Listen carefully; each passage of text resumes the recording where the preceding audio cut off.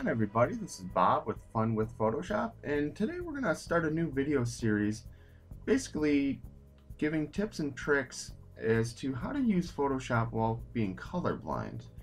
Now, I actually am colorblind myself. I'm red colorblind. I'm not sure what that's the technical term for that branch or type of colorblindness is called, but it doesn't really matter. So a little background on me. I've been a professional photographer for a little over 4 years now. I do a lot of weddings, family functions, portraits, studio work, all kinds of stuff. So Photoshop has been in my life for many, many years, and I had been using and playing with Photoshop well before I got into photography. For those of my friends and family that know me, they know that I've been colorblind my entire life.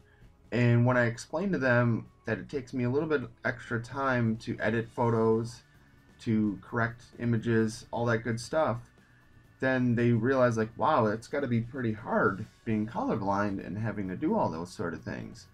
And my response is yes, absolutely. So Photoshop has been my own personal hell, but it's also earned me a lot of extra income, and I've learned and grown a lot over the years using Photoshop, but I still have all kinds of issues. So, what is it like being colorblind trying to use Photoshop? Well, just like Photoshop or any other software, Lightroom, well, it's hell, especially shooting digital. So shooting raw helps a lot, but where, let's say, a white balance correction may take someone 5 seconds to do, I can agonize over it for 30, 40 minutes or whatever. And I could basically set it up, think that I did a great job, run it by someone, and then they tell me that the person's skin makes them, the color, the skin tones, they almost look like they're dead. That's what we're going to be basically talking and covering in this video series about being colorblind and using Photoshop. So for years and years and years, I've been searching for tutorials or training or anything on this subject, and there really isn't much out there. There's a couple videos here and there that give you some tips and tricks on like how to identify colors or this or that, but they don't really tackle the fundamental issues at hand. So that could be anywhere from learning how to set white balance to detecting color casts. So for those of you that aren't colorblind, you can just look at something really quick and easily and see that, oh, there's a color cast on that image. Let me just cancel that out.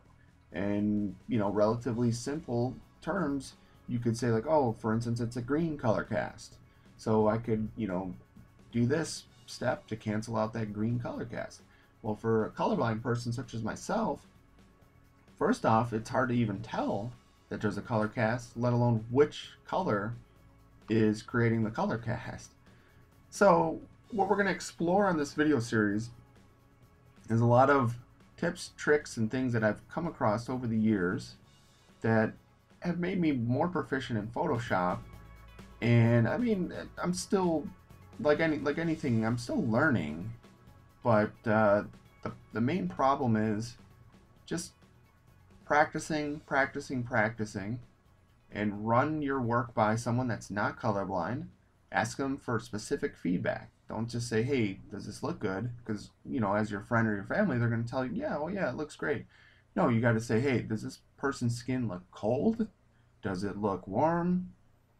Any weird colors that you think of that come to mind when you, first glance at this? All kinds of very specific questions that you want to address. And as you start editing more and more, you kind of figure out, okay, well, if I can get someone to help me edit, maybe not even edit, but color correct one image, and the lighting never changed, then, I know how to correct the rest of the images in that batch, for instance.